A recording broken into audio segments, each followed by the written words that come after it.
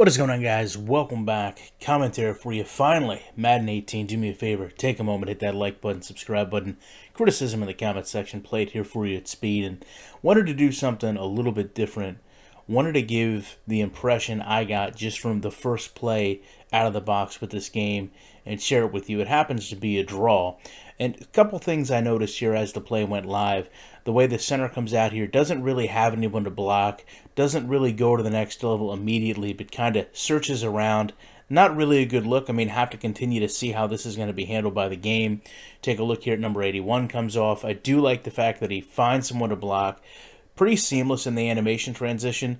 But then again, you kind of have this issue where you're going to see over here as well of animations release the block. What I will say is when you take a look at Sanu coming up off the line, going and finding someone to block, these animations this year, this looks a lot better. This looks a lot more representative of a physical interaction as opposed to just an animation playing out where weight and momentum have played a part in it.